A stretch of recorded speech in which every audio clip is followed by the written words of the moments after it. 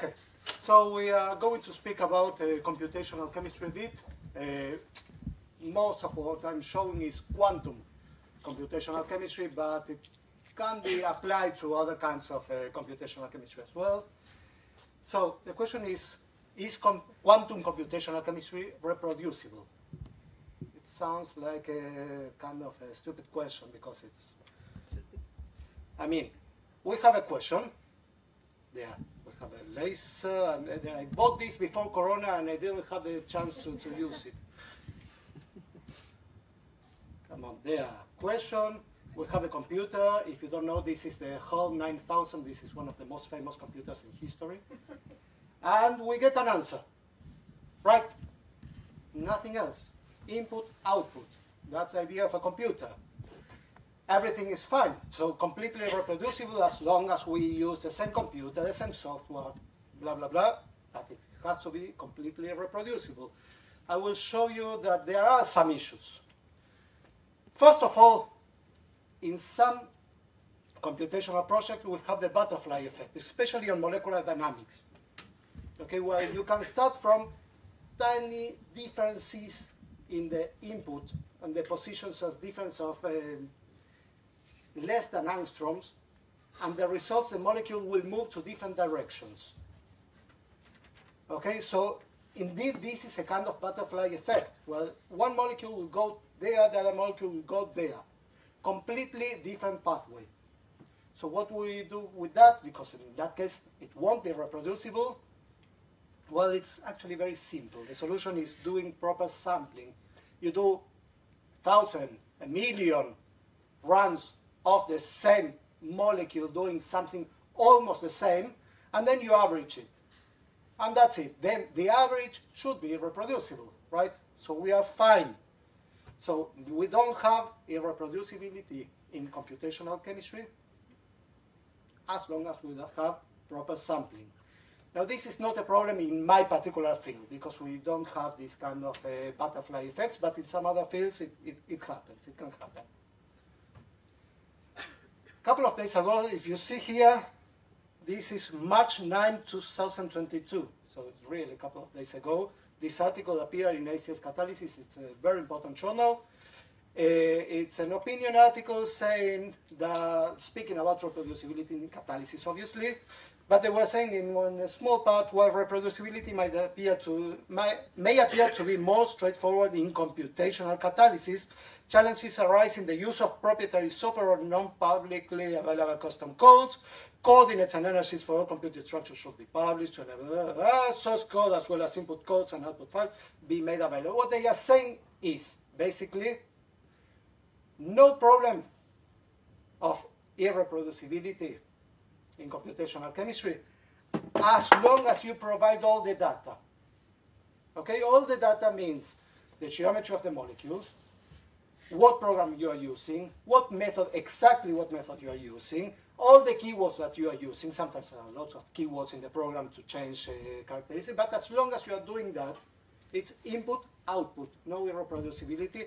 You provide all the data, you have proper sampling if you need it, and that's it. This is the general idea of computational chemistry. Actually, another paper, another opinion article appeared like 5 years ago saying exactly the same. Exactly the same. No problem of irreproducibility in computational chemistry. As long as you provide all the data, then you can reproduce it anywhere, everywhere. Fine. This looks very nice. Then came, this was like 7 years ago, an article that made a lot of noise in the community by one of the bad guys of computational chemistry, Dan Singleton. I'm not talking too much about chemistry today. Sorry, it's again about chemistry today. I will remember that. But anyway, they were dealing with this chemical reaction, organic chemistry. It doesn't matter the chemistry itself. And what Dan was saying is that having the profile of energy, which he more or less could take from the experiments, from a lot of experiments, he could do more or less the barriers here and there. He said, using different methods, you have here a sample of methods, then you will obtain whatever you want. Okay, this was the table of content figure, where you have there a range of results so big that it's much bigger than the results itself. Depending on which method you're using, the results you will obtain. Or, like some guys say about something similar, tell me what is the result that you want, I will tell you which method you have to use. What these people said in the end was computational prediction varied vastly, and it is not clear that any significant accurate information that was not already apparent from experiment could have been garnered from computations. Basically, yeah, it might be reproducible, but it's useless. Which didn't fall very well to my friends in quantum chemistry, of course. One opinion that appeared much after this was of Laura Gagliardi. It's an editor of Jacques, the Journal of American Chemical Society, one of the most important journals of chemistry, and she's a very famous quantum computational chemist. And being editor of Jacques, she had to say her opinion, because more and more articles appear giving us computational data. So she said, as Jacques' associate editor, I cannot accept things like, we are not theorists, we only use theory to help characterize our structures, we use theoretical methodology similar to that used by others. Use highest level of theory as you do the best experiment. Okay, so she's saying, of course, if you're using crappy methods, you will obtain crappy results. So in your wet lab, you are not going to use crappy methods if you want to publish in Jacques. So don't do the same in computational chemistry. Okay, because obviously your results will be useless, will be even irreproducible. So what she's saying, a lot of people are saying after, especially that article of Dan Singleton, there is no irreproducibility in computational chemistry using the correct method, if you provide all the data, and with proper sampling. Okay, we're still fine. You just need to know what you are doing. If you don't know what you are doing, and that's very common, because doing quantum computational chemistry is actually easy. But it's very easy to do it wrong. Okay, so ask a proper computational chemist how to do, what method to use, and then things will go much better. Okay, now if you're asking how many methods you have, because I'm speaking about crappy methods, you have thousands of methods only in the subfield of density functional theory, which is the kind of computations I do. Thousands of methodologies. We even have a poll selecting in the whole world, we are voting what are our favorite method, our favorite functional. It's very nice. It's you know, science doesn't work like a democracy, but sometimes this is also a kind of scientific approach. Not really.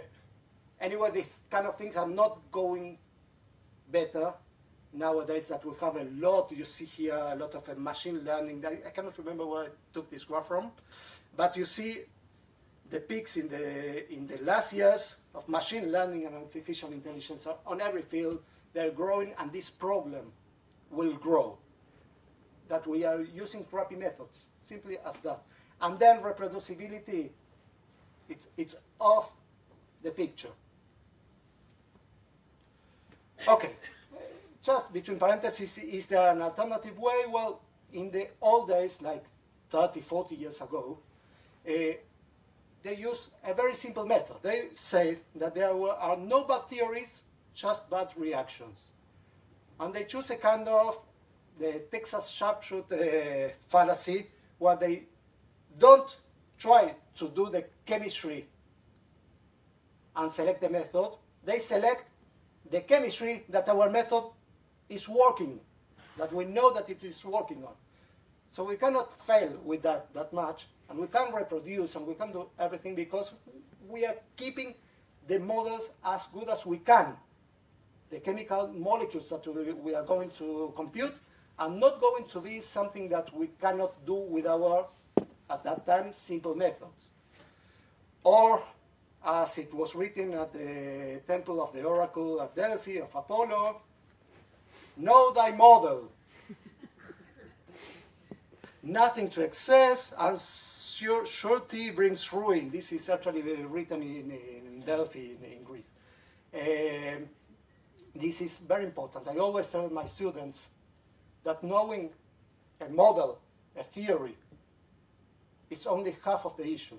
You need to know the limits of the model to apply it. If not, completely useless.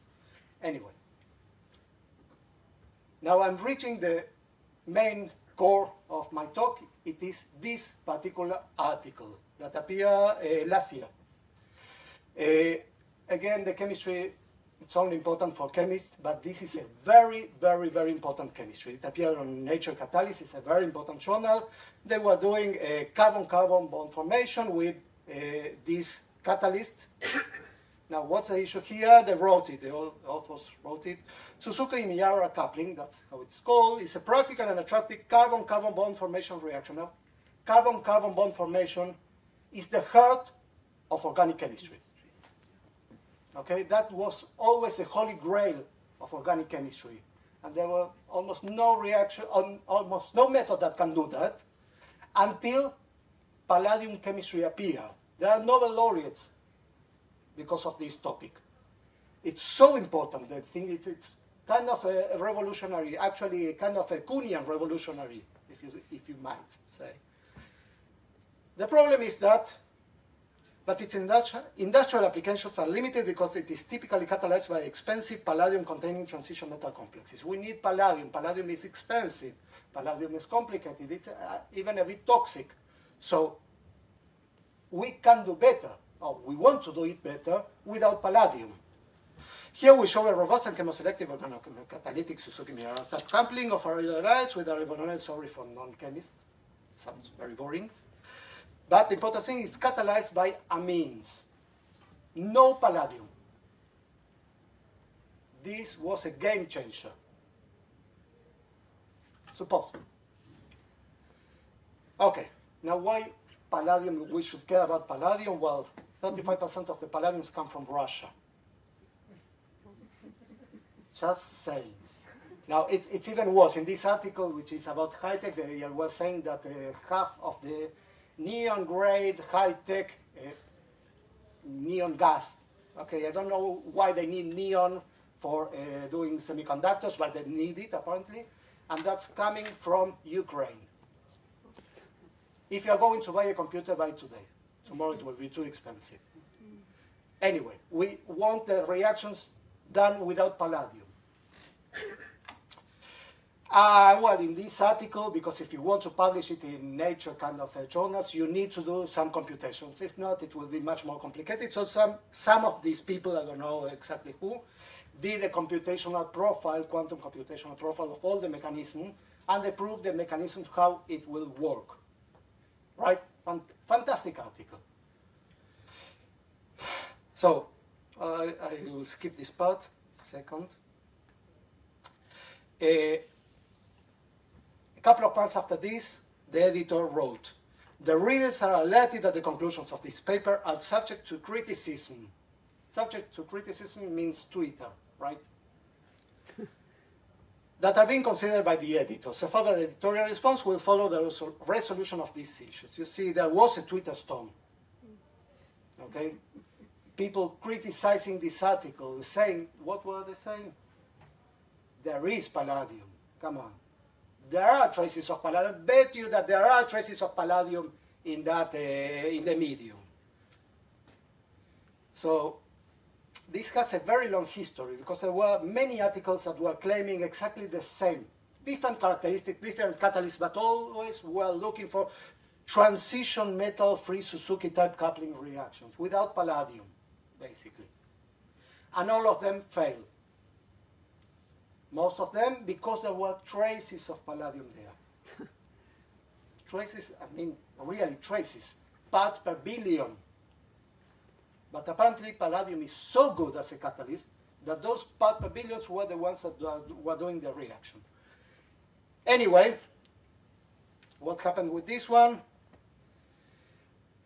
couple of articles appear, we concluded a reinvestigation, blah, blah, blah, highly robust phosphine palladium complexes that are really in trend during the, basically, there was palladium.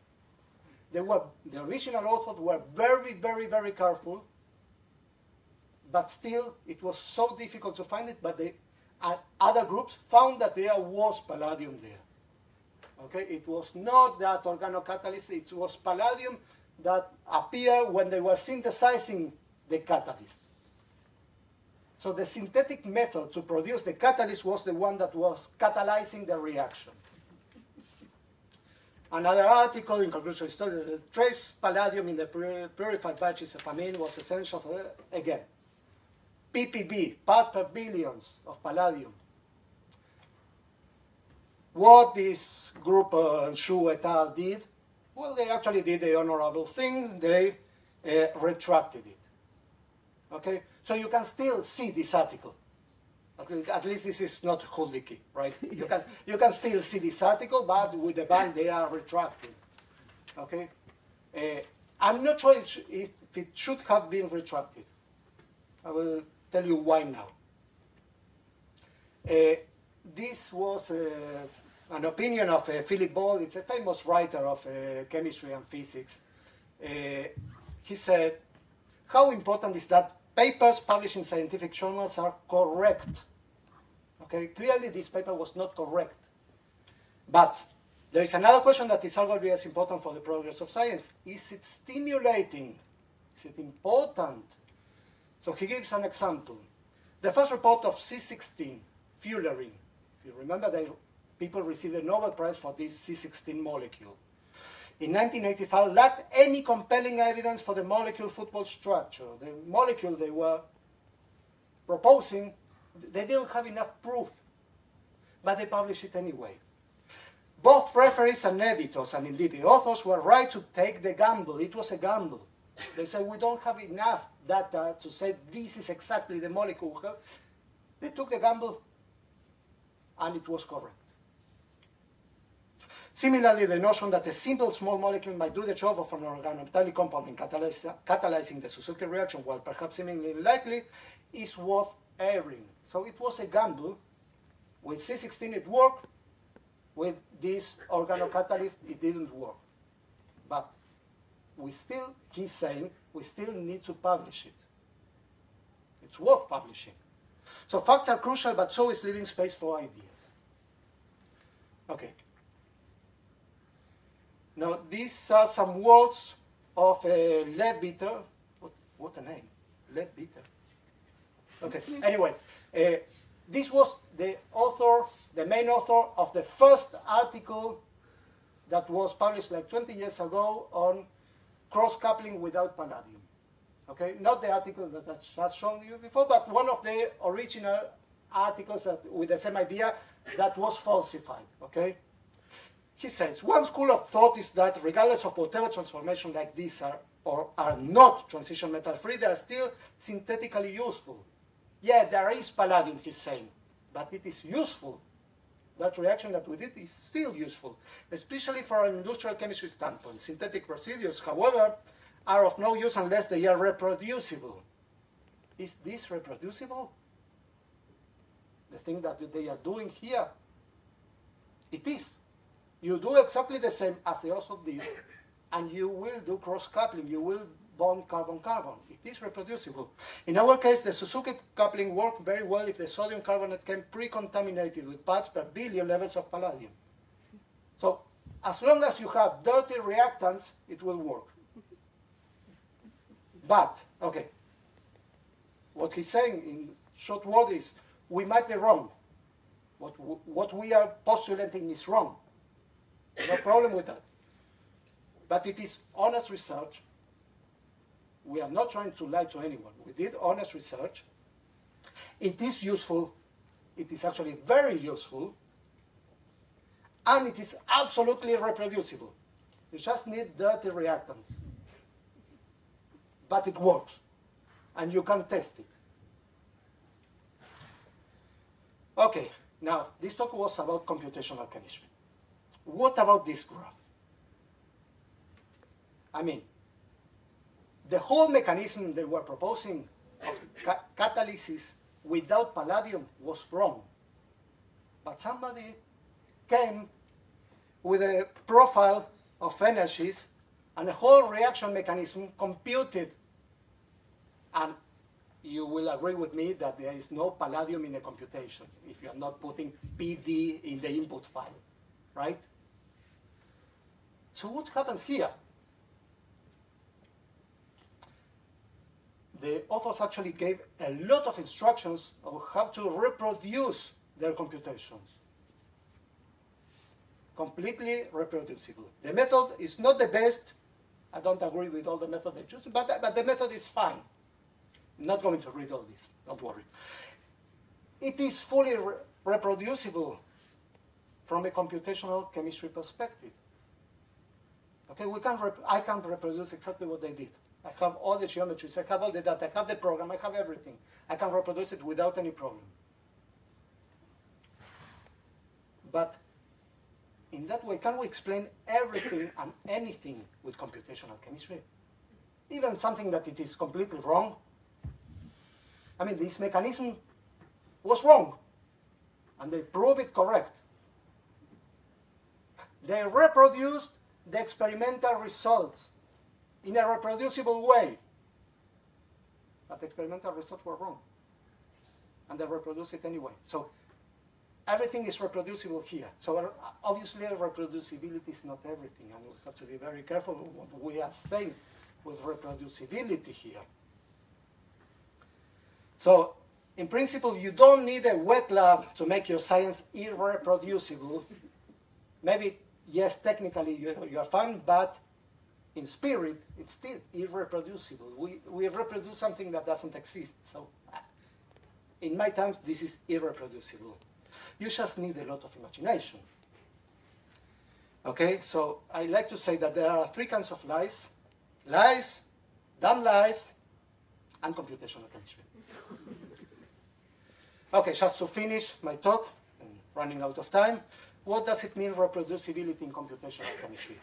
Maybe computation reproduces another computation. This is the basic dry definition of reproducibility in computational chemistry. I have all the data, I have everything, so is that good enough? By the way, this is Alex, my student. Maybe computation reproduces the experiment, maybe even if the experiment is wrong. This is what we call an explanation. Okay, the computer gives an explanation to the mechanism that was done experimentally. Okay, Alex is half a computational guy, half a experimental guy.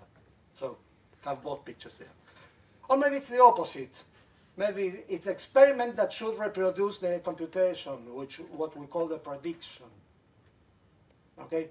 In any case, reproducibility, even in computational chemistry, which sounds such a silly, simple term, it can get much more complicated.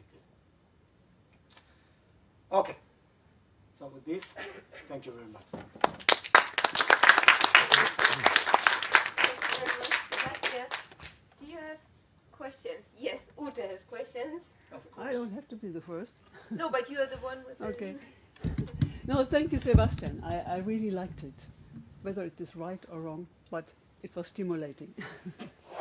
But I want to disagree with your approvement of Philip Ball. Anyhow, I have my problems with him in general. But I don't think you should not refute a paper that is, let's say, that presents a wrong method. If you can present wrong theories, with theories it is something different, or hypotheses, they can be stimulating and later turn out to be wrong, and you don't have to refute them, because that's what theories are. But if you have a concrete method, and they claim this amines can be included, can replace palladium in the catalyst, this is blunt wrong. It is not a hypothesis or anything, and it is not stimulating. If they had written, maybe the amines or other non-metals can replace palladium, that is another story, but not to give that concrete. I completely disagree. Well, I never said that I agree with Philip Ball. Ah, I thought so. I think he has a point. his article was stimulating. And I think that, as I think Voltaire said, perfect is the enemy of good. Yeah, but not wrong. Yes, but they really did a very good article, and they really did the chemistry correctly. It was just too much for the methodology. It was too complicated to find the palladium. They were sure there was no palladium. So they thought they were correct. Again, that was honest research. They were not lying. How do you know? How do you know? How do you know that they knew? How do I know? I read the article, and as far as I can understand experimental chemistry, they did a lot to try to find the palladium, and they couldn't find it. They really did a lot to find it. They just didn't have the method to find palladium in such low concentrations. That was too much. They needed a kind of a methodology that almost nobody has. Nobody has the possibility to check that concentration of palladium, except for some specific groups in the world. So the article was fine. They were wrong. But it was not that they were doing something scientifically wrong. For sure they were not lying. Any other questions? There is a question. Harry has a question. Maybe you should stop sharing screen. Yeah. Oh, yeah. So we can see the other Zoom. So Harry has a question. Yes, Harry. Yes. Oh, yes, thanks very much. I found that particularly fascinating, and we'll write to you for a copy of the slides or the paper or something. But it seemed to me that the original experiment was a perfectly normal scientific experiment. It would be reproducible. It's just that people didn't know how it was working. This would be exactly like the T-laser experiment, which I studied way back in 1972. There were people who could make the T-laser work. There were people who couldn't make the T-laser work. The trick, as we found out a lot later, was that one of the leads in the circuit diagram had to be very short. But because you learned how to build the laser from the circuit diagram, it wouldn't occur to you to arrange the physical parts in such a way that that particular lead was short. But anybody who spent some time in somebody else's lab would have done the experiment with the short lead, because they'd have put the whole thing together in the same way, but without knowing why it was effective, only if you'd been to the other person's lab. And one can well imagine that in this case, if you'd been to the other person's lab, you might have got some palladium contamination on your lab coat or something, so that it went into the catalyst, the non-polystyrene later. But in fact, it was a sort of tacit knowledge problem. So I think it's a terrific experiment. And it seems to me that the experiment worked in the following sense. If you're worried about getting palladium from Russia, and you want to do a catalyst without palladium in, well, you do it, because all you need is that contamination, which presumably costs nothing and doesn't have to be got from Russia, because it's spread around the world already. Yeah, exactly. That was what this Leadbeater was saying. The experiment is useful. We don't need to buy palladium. The palladium is already there, it's contamination. But yes, it is useful, and I agree with every word that you said. This is an experiment, as I said before, completely reproducible as long as you're doing it in the right way. If you do the organocatalyst without palladium, this won't work. But if you synthesize the organocatalyst with palladium, which is part of the process of synthesizing this, then it works. Is the organic compound necessary? Is the amine necessary for the catalyst? Without amine, it didn't work. It didn't work, okay. It didn't work. Now, it was not because of the amine. Now we know. Yeah, I understand. Just a comment, but the objectives of the paper was one thing, and what you're saying is a different thing. The objectives was that they can synthesize compounds without palladium. This is why the paper was retracted. Yes, you're right. Because the paper was wrong. He was wrong. So it doesn't matter if it stimulates or not. Yes. People were done similar wrong assumptions in the past, and it stimulates the same way. And I guess people will try to do the same thing in the future, and then will fail again. This is because of the chemistry. They were wrong in the chemistry. So this is my point. Yeah, they were wrong. They were completely wrong. Were they wrong in publishing it? Because at that point they didn't know that it was wrong. They thought it was right. And it was revolutionary if it was right. Still, it works. One small comment. I would say it's like you have a gene in the background that's mutated and you don't know it's there. And it's actually doing the action. If you want to draw parallels, but I want to ask, if you go to the computational analysis that they did, can you find traces there, now that you know that palladium is playing a role, where something in the formula would have, it's there, it's just not, it's not, I don't know how to say it. Somehow it was into the calculation that there is something that... No. You cannot do that. No. That's one thing of computational chemistry. It's as clean as it can be. Any effect that you didn't put on purpose, it won't appear. If you don't put palladium, or if you don't put, I don't know, a solvent model of these characteristics, so whatever you are not putting inside, you don't get it. There's no error about that. So if you look into how it worked or how the model suggests it works, where does it fail? Can you find a place where it's not working? I know what happened because it happened to us a lot of times, right? You play with all the possibilities until you find something that more or less it's in the borderline of the error bars of the experiment, and you say, well, this is the best that we can do. Okay, sometimes it's the best that you can do, really. Computational chemistry, clearly, it's not infallible. Thank you very much.